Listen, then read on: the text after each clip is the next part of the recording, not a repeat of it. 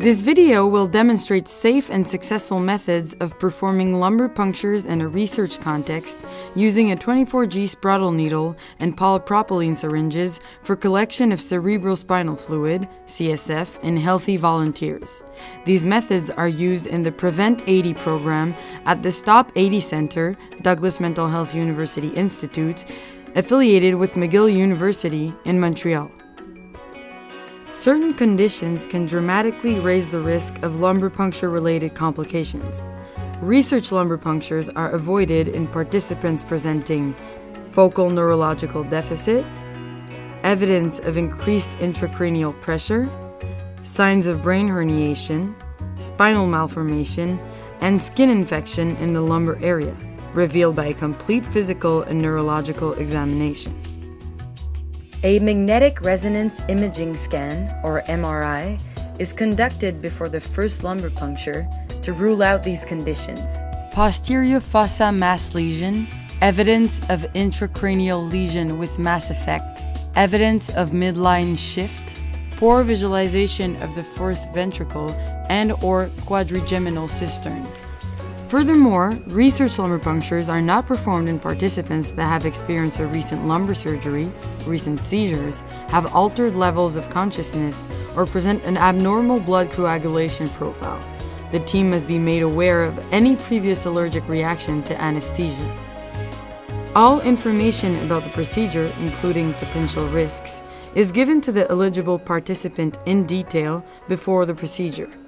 All questions are answered, and enough time to reflect is given in order to allow a fully free and informed consent.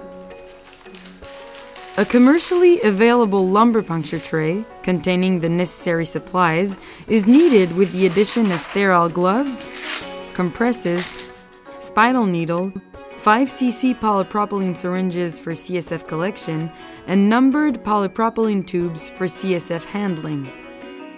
Typically, 20 or 22 gauge needles are used in clinical settings, but in this research context, the atraumatic 24 gauge needle is recommended to lower the risk of CSF leakage and associated adverse events. It is available in 2 lengths, 90 mm and 120 mm. Material for skin preparation includes M-Lock cream, preheated chlorhexidine solution, and injectable xylocaine containing 2% of lidocaine HCl.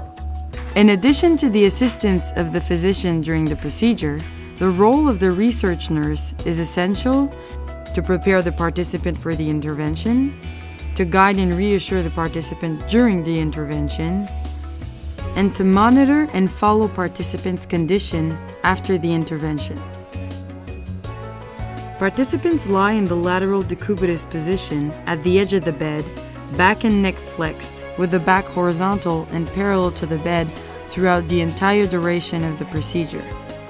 The person is as flexed as possible to open the intervertebral space. Shoulders are perpendicular to the bed, knees and ankles are symmetrically placed. The position is comfortably held with the help of the side rails to support the feet and a pillow inserted between the knees. The procedure can also be done in a sitting position using a table and a pillow for individuals who present difficulties lying down or are overweight. The needle should be inserted in the inner space between vertebrae L3 and L4 or between L4 and L5. The position of the lumbar puncture site is localized using anatomical landmarks of the posterior superior part of the iliac crest and an imaginary line crossing the spine. The site of the needle insertion is identified as needed before the skin preparation. Warm chlorhexidine solution, to avoid muscle contraction in reaction to a cold solution, is applied in concentric motion towards the iliac crest and repeated 3 times. Xylocaine is infiltrated in the skin and immediate tissues using a 25G needle. After verification of the integrity of the introducer, the stylet, and the needle, the introducer is inserted with a 15-degree angle. The spinal needle is then inserted through the introducer.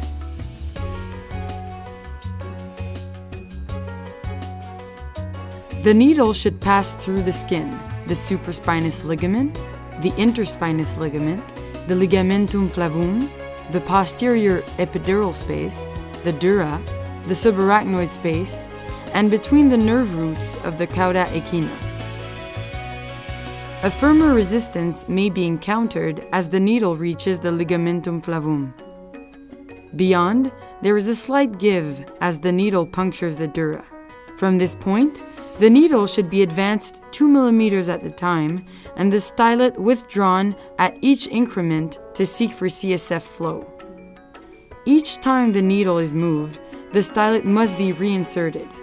If no fluid is detected, the stylet should be reinserted, the needle partially withdrawn, and then advanced with a slightly different angle. When the needle is correctly positioned, CSF will drop out of the needle when the stylet is removed. CSF is collected using 5 cc syringes at a slow but constant rate of about 10 seconds per millimeter. The first millimeters of the first syringe are placed into the collection tubes provided in the lumbar puncture tray for routine analysis. Other syringes are given to the research assistant, who transfers the CSF into numbered tubes, respecting the order of collection, for further research analysis. After the required amount of fluid is achieved, the stylet is replaced and the spinal needle is removed, followed by the introducer.